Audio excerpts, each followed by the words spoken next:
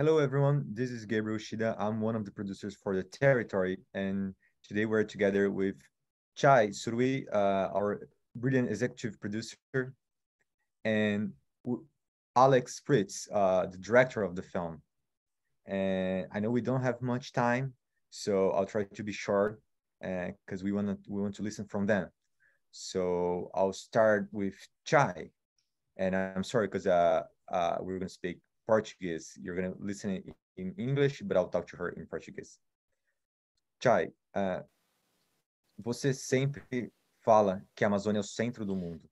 You always say that the Amazon is the center of the world. Why do you think the Amazon is the center of the world? Hi, everyone. Hi. Txai Suruí, it's a pleasure to be here talking to you today. Thank you, Gabrielle. Thank you for moderating. It is a pleasure to be here with you. So why is the Amazon the center of the world? All of the biomes throughout the world are as important as the Amazon, but none are more important than it. Without the Amazon, we don't have life. If we lose the Amazon, we will lose our planet. That's why it is so important.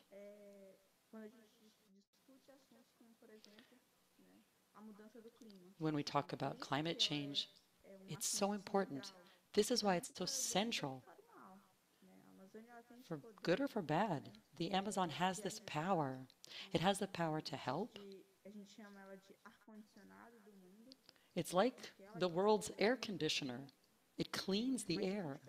It cools us down. And if we lose the Amazon, we'll hit a point where our planet, there's no way back for our planet. And we're actually almost there. That's why I consider it the center of the world. Without it, we won't have life. And what happens to the Amazon will affect everybody throughout the world. Thank you very much, Txai. And Alex, you were an American person. You were born and raised in Ithaca, and you're based in New York now, right? And so you're an American citizen. And uh, as far as I remember, was your first time in Brazil in 2018. So how and why did you decide to go to Brazil and tell this story about the Amazon? Um, I'm American. I hadn't been to Brazil before embarking on this first trip. And I was just really moved by Nadine, the activist in our film, and her persistent fight for the rights of other people, for the rights of the forest to remain standing. And she was engaging in this in an area where she was surrounded by people who didn't believe in her, who were fighting against her. And she was doing this proudly, vocally, unafraid, unashamed of what she stood for. And, I felt it was very hard not to be moved by that. And so I reached out to her, and then was then connected to this amazing producer, Gabriel Uchida. And I think it's a filmmaker's job to go out and try to create connections between an audience and another community that maybe they're not part of, and create a way, an empathy bridge for people to be able to understand what other people in different parts of the world are going through. And I hope that's what our film is able to do for people when it comes to the Amazon. Thanks, Alex. And another question for you, actually.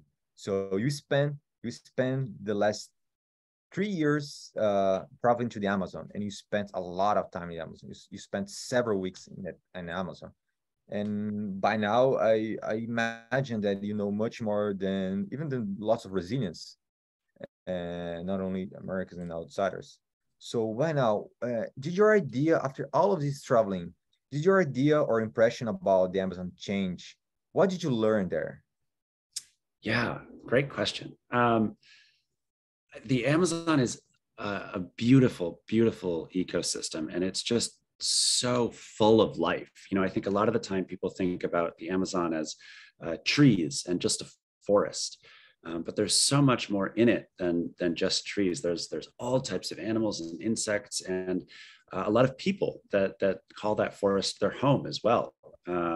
Indigenous groups, as well as some indigenous groups that are still isolated, that choose to remain in voluntary isolation from the rest of Brazilian society and the state. And so it's a really important resource for so many different reasons. I think every 2 days they discover a new species in the Amazon rainforest, and they're not even looking that hard.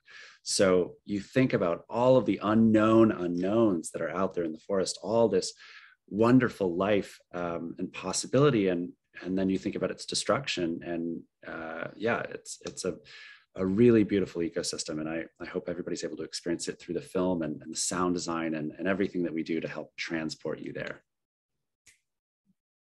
Thank you. Now my next question is for Txai, so I'm shifting to Portuguese. Txai, como que você acha que as pessoas podem ajudar nessa situação? A gente viu. How can people help you? We've seen deforestation. We've seen forest fires that have been intentionally set. They say this is the last generation that can save the Amazon. What can we actually do to save the Amazon? Thanks for the question. So, how can people help? That's not an easy question.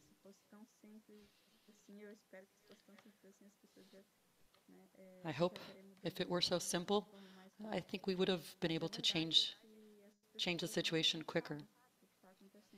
But people are not aware of what's going on in the Amazon. And this holds for people outside Brazil, and it holds for Brazilians as well.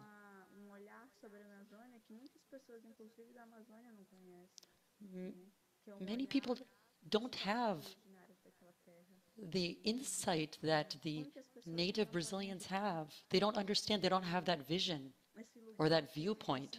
So how can people help this essential place? How can we save what we have right now? We're already suffering the consequences of past destruction.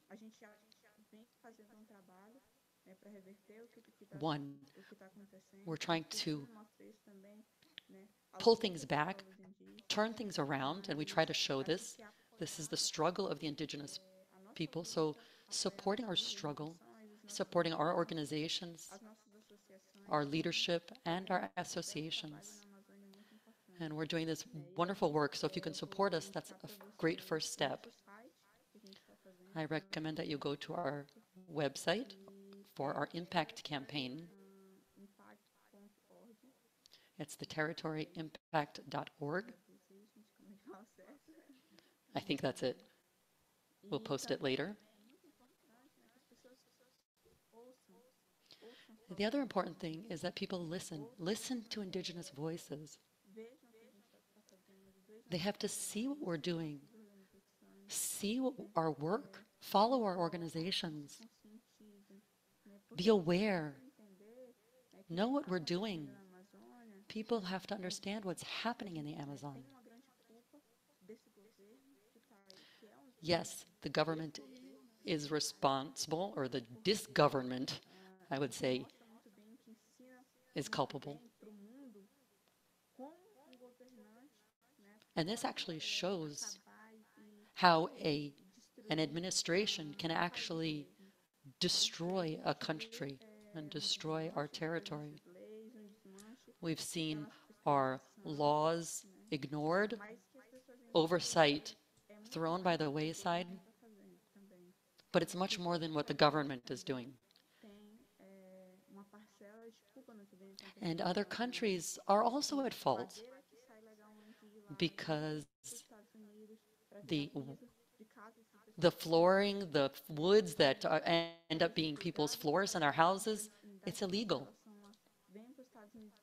Of course, it says that there's some sort of conservation percentage, but that's not true.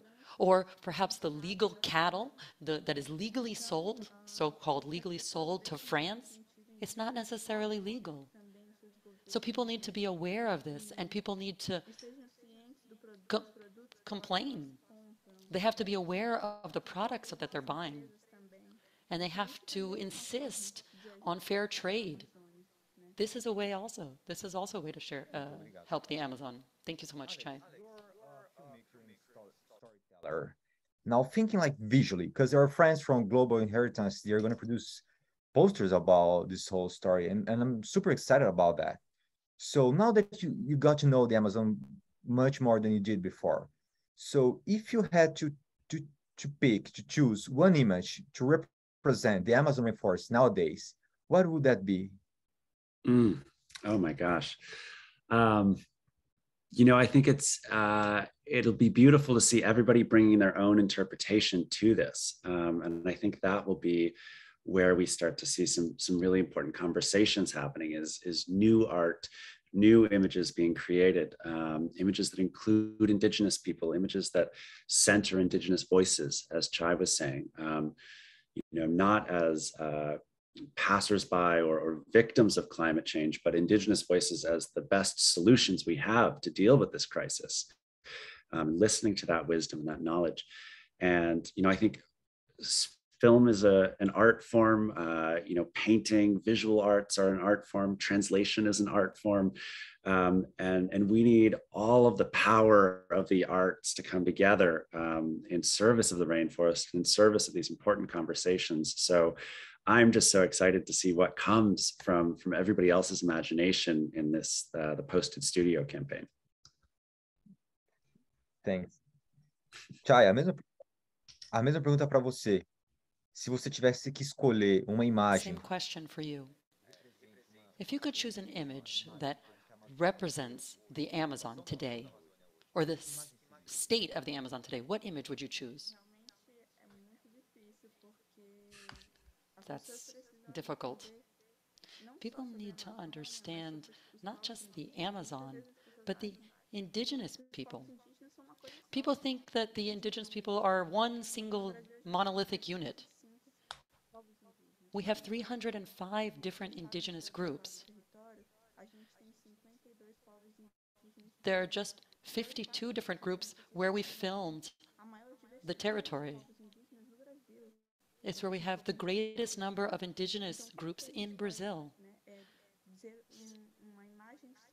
So how can we choose one single image for something that is so rich and diverse? It's the largest forest that has the greatest biodiversity of any forest on Earth. There is no single image that represents this. But I think I would probably choose a chameleon, because a chameleon can change. Or perhaps a panther that fights. Or maybe, perhaps, a type of bird. Different, a mutum bird and an arara bird. There are two different types of birds that represent the Amazon rainforest. Thank you so much, Txai. You talked about the Impact Campaign's website.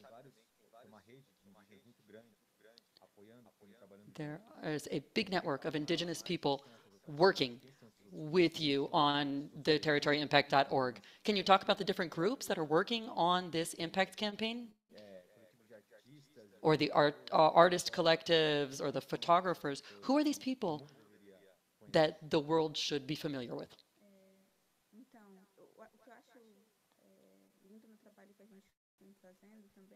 There's something beautiful about what we're doing.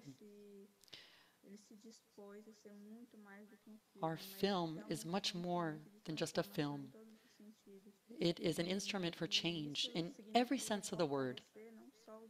This means strengthening not just the Uruguay people, but strengthening many indigenous people, strengthening other organizations and other communicators.